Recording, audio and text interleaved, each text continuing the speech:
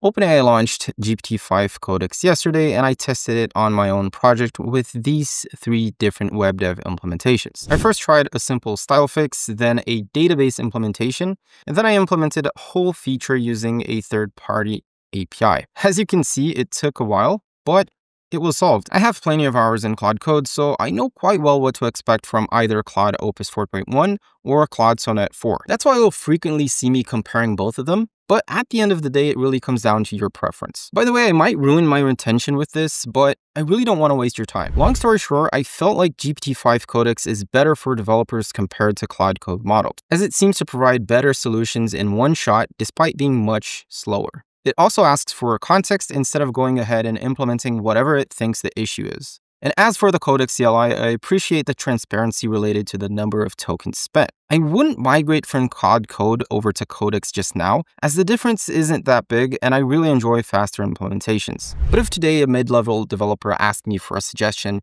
while starting to use an agentic AI for developing, I'd probably recommend Codex. So starting off with the style fix, this was a pretty easy issue to fix. I just wanted to see how it would fetch for the context inside of my website, as this is what was going on. And I think I have that in production. So I think I managed to reproduce the error in this page. Basically, this is what happens. And if I hover on top of this card, it might fix it. Yep. So that's the first thing I asked GPT-5 Codex to fix for me. Feel free to pause the video if you want to see the entire prompt. But this kind of disappointed me since it didn't go inside of my app and just fetch for the context. It waited for me to provide like a full context for it. Because as you can see, it instantly answered me with a bunch of solutions that weren't solutions for my specific project. And this is just one of the reasons why I think it's good for developers, because the developers will know how to give it the right context. But vibe coding wise, I wanted to test if it could actually go inside and fetch for that context. And it did so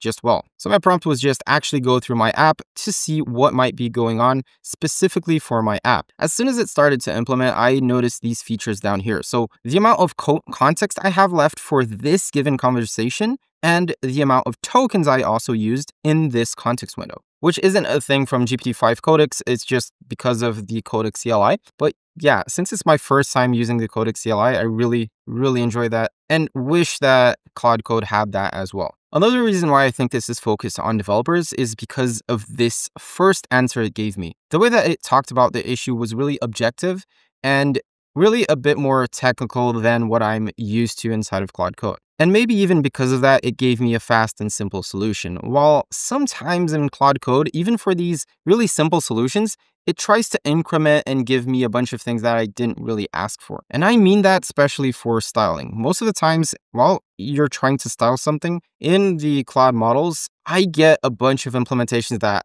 I really didn't ask for. So what I end up having to do is just specify inside of the Claude.md for it to only implement and focus on the task that it's given. So yeah, for me, this was like a 9 out of 10, honestly, just because it didn't immediately go fetch for that context and wait for me to give it the context. This could be good, could be bad, but given how simple this task was, could just really try to fetch for that context and resolve it without a human in the loop. Now, the database implementation was something that I needed for the admin panel. Inside of my app, if you go over to the admin page, go over to models, you'll see that we get a bunch of models listed here. And this add model button right here wasn't here before. So that's what I needed it to implement. But not only that, I also wanted it to add the context window inside of the database for models, as for some reason, I didn't have context window for all of these models. So this involves a lot of fetching for context inside of the schema.prisma, changing the schema.prisma, applying those changes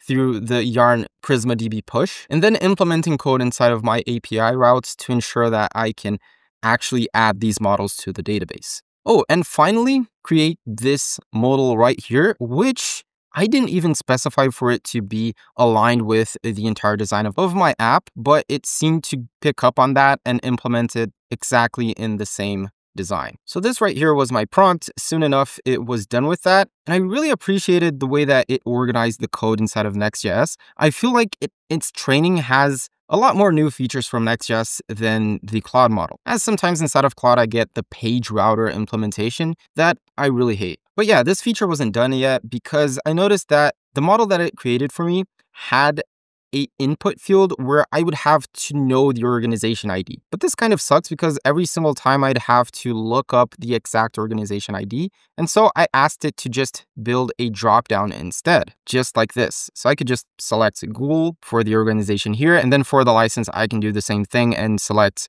a given license for that model that I'm adding. Now, honestly, this isn't such a hard thing to do. It certainly isn't a 7 minutes. And the 7 minutes was when I screenshotted this. This actually took like 9.5 minutes to implement everything. And I'm pretty sure that Claude would implement this in around like 3 minutes or so. But eventually, without any further prompts, it managed to implement exactly what you see here. A pretty solid list with all of the organizations. So just because of the time it took to implement this, I'd give it an 8 out of 10. In Claude Code, I think I would be able to implement this faster, but I'm not sure if it would get everything in a single shot. Now, I was lazy enough to not want to type in every single details about a given model. So for example, the GPT-5 Codex that we're talking about, I wanted this exact feature. So I could click on fetch with Firecrawl. This would go on and use the search feature from Firecrawl, find websites that has GPT-5 Codex, and soon enough, I could click on verify and insert. It should verify and check if the extract process from Firecrawl is done, and then fill all of the input fields with the data for that given model. It's been a while. Let me click on verify and insert. Okay, it seems like the description was inserted. So yeah, this is the feature that I wanted it to implement. And as you can see, it clearly did implement that just fine. And here's where I really appreciated how it asked for context to build what I wanted it to build. Because initially I wanted it to be an AI agent that would execute Firecrawl's MCP. And honestly, my prompt was pretty bad because I didn't know that you had to give Codex CLI permission to browse the internet inside of the ChatGPT interface. But eventually I gave it the right context. I went over to Firecrawl, copied everything about the Firecrawl MCP and posted it in here.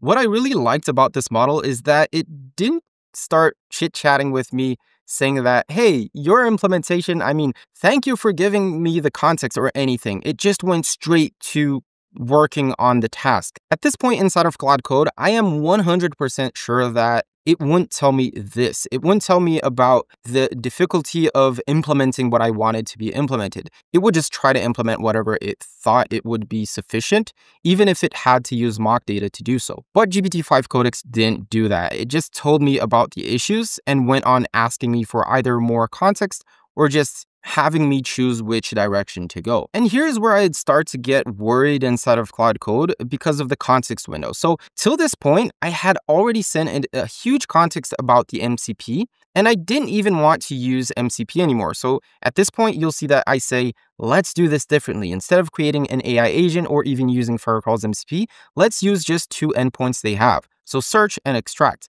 And then I gave it the full context for search and extract. But if I did not know that I still had 71% context left, I would have probably opened a new context window, as I'd probably worry that it still has to implement everything, and so a lot of context will be needed. So now it started to create everything, and something that GPT-5 Codex always does is note some next steps. And these steps are something that you need to do to ensure that the implementation simply worked. So at this point, it added the button. You could fetch for the data, but after it fetched for it, nothing inside of the input fields was being populated. So I went over to Firecrawl's dashboard to see what was going on. And it seems like it was actually using the search feature, but really not doing anything else with that. So I specified that inside of this prompt while also asking it to create some logs, which it did pretty fine. And while testing it again, this is the log that I got, which got me to understand what was the problem. But this problem is solved by simply reading the Firecrawl documentation, of which I did send it before, and I know that Claude Code would have probably implemented this pretty fine, as I have implemented a lot of different things using Firecrawl and the Firecrawl's extract feature. That has the dynamic of first answering the server that it started the extract feature, giving you an ID, and then you use that ID to fetch for Firecrawl server to see if that extract process is done. So the way that I know GPT-5 Codex implemented this was you're basically sending over a request, and then as soon as you get the request back saying that it's okay, you use that data as if that were the scraped data, when in reality, Firecrawl is just informing you that the extract process started. So I followed along with this prompt right here, which got it to implement something that would test that endpoint until it finished processing. As you can see right here, it attempted 11 times, then 12, and then it just failed because we would just get a timeout. So instead of just asking it to raise the number of attempts, I preferred to have that button that you saw right here. So verify and insert. This way, I'm the one fetching to see if the status of the extract feature is complete. And so it did implement this just fine. The only problem is that it took 15 minutes. I don't think anything inside of Claude Code ever took me 15 minutes. But despite this, my feeling is that whenever GPT-5 Codex has the right context, it will almost certainly implement the feature correctly. And I really did not notice it creating any mock-up data, nor implementing random features that I didn't ask it to build. So despite everything, here I'd give it a 9 out of 10, just because honestly my prompting was kind of off for this test. And the way that it guided me to search for the right context and implement a feature that made sense with what I'm building was pretty awesome. Well, that is it for today. If you enjoyed the video, please leave a like and subscribe for more. Thanks for watching, and I'll see you in the next video. Till then.